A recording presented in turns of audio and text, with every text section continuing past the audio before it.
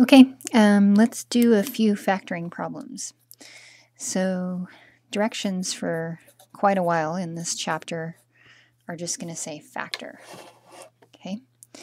The first problem that I want us to try is this one right here. 5x to the fifth plus 10x cubed. Okay.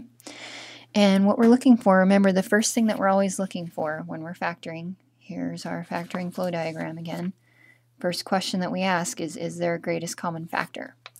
And in this problem there is. Remember, a greatest common factor is basically the largest thing, the largest factor that either of these terms will share in common.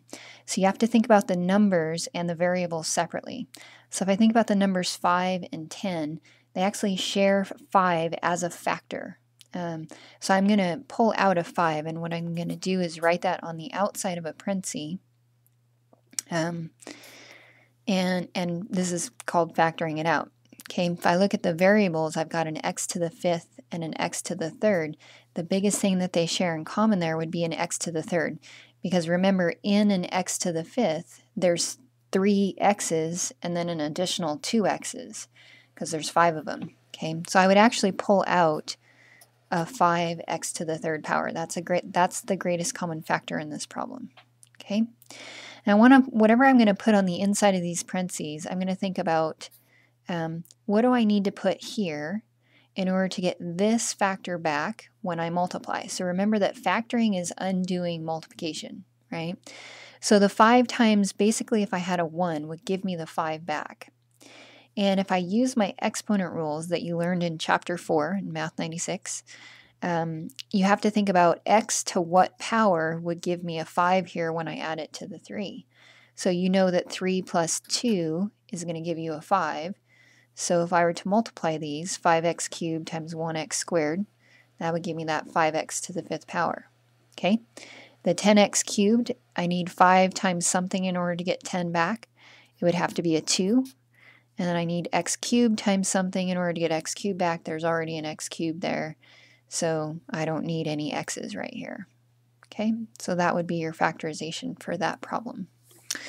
Let's try another one like that. This is 8y cubed minus 20y squared plus 12y and then minus 16. Okay, if you look at every term, there's 4 terms here. This is 1, 2, 3, and 4 terms. Every term in the problem, you want to look at what do they share, what's the biggest thing that they all share in common. Well, you'll notice that these 3 have y's, but this one doesn't have a y. So there is no variable that's going to be common to all of them. They do all have a common factor, though, in terms of the numbers. So if you think of 8, 20, 12, and 16, the largest number that they all share in common is a 4. So that's going to be our greatest common factor here. I would take out the 4, write it on the outside of my parenthesis, and then I want to think about what do I multiply, what would I need here, so that when I multiply 4 by it, I get 8y cubed back. Okay, so I need a 2y cubed. To get negative 20y squared back, I would need a negative 5y squared. To get positive 12y back, I would need a positive 3y, because 4 times 3y would give me 12y, and then minus 4, because 4 times negative 4 would give me the negative 16. Okay? All right, let's take a look at a problem like this. If you have x squared times this quantity, x plus 3, plus 2 times a quantity, x plus 3. Okay, this problem is a little bit different. You can see here that there is actually a greatest common factor. It just turns out that the greatest common factor here is actually a binomial. X plus 3 is what these 2 terms share in common. And I guess I should point that out, that there's only 2 terms in this problem. There's this term right here, because there's a product between these 2.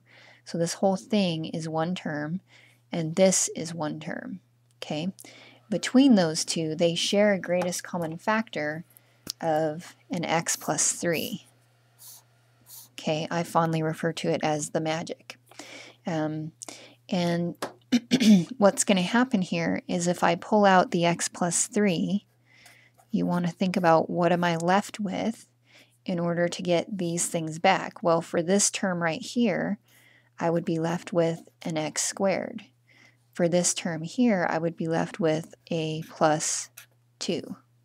Okay, now sometimes this is confusing to people, so let me show you that this is actually the same thing as if I just had some other variable in there. So maybe, let's say I asked you to factor x squared y plus 2y. Now, you can't really see the other color here. But anyways, do you see that in this factorization right here, if you look at those two, the greatest common factor is a y. Okay, so you would take the y out, and you would say I'm left with an x squared, and then right here a plus 2. This is exactly the same as this problem. It's just that the y in this problem up here is the whole x plus 3. So if you think of this as just being one thing, if that was like a y and this was like a y, it's exactly the same problem. Okay, so you might want to sit with that a little bit and see if you can understand that piece of it. Okay, and quickly, one more problem, because the whole application of that last problem was to be able to factor by grouping. Okay, so factoring by grouping, when you have 4 terms, back to the factoring flow diagram, notice how many terms are there if there's 4 terms, this process of grouping. So let's say we have 10x cubed minus 25x squared plus 4x and then minus 10. The process of grouping is basically to take the first 2 terms and factor out the greatest common factor, and then the second 2 terms and factor out the greatest common factor. Okay? It turns out that if you look through this whole problem, there isn't a GCF in the entire problem, right? But if I look within the grouping, I can see that there's actually in this first grouping, there's a GCF of a 5 and also an x squared. Okay, so if I take that out of this grouping, I'm going to be left with a 2x and then minus 5. Okay, right here, if I notice that the greatest common factor between those is a 2, I would take that out and I would be left with a 2x and then a minus 5. Okay, notice the magic, right? 2x minus 5 and 2x minus 5. We now have a greatest common factor where we didn't before. So I'm going to take out that greatest common factor now. That's a 2x minus 5.